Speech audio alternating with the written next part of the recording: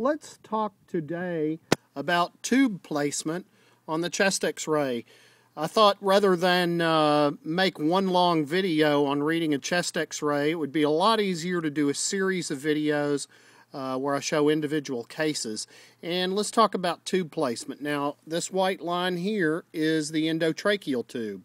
The endotracheal tube should be below rib 1, which is about right here. That would be T1, thoracic vertebrae 1. Now the vocal cords are above that, so the tube should be well below, the tip of the tube, well below the T1, and that'll ensure that it's above the vocal cords.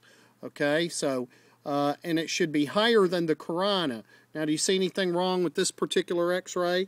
That's right, the tube extends into the right main stem, so much so that the left lung is not aerated, but the right lung is very well aerated. So this is an example of an improperly placed endotracheal tube. So what would you do?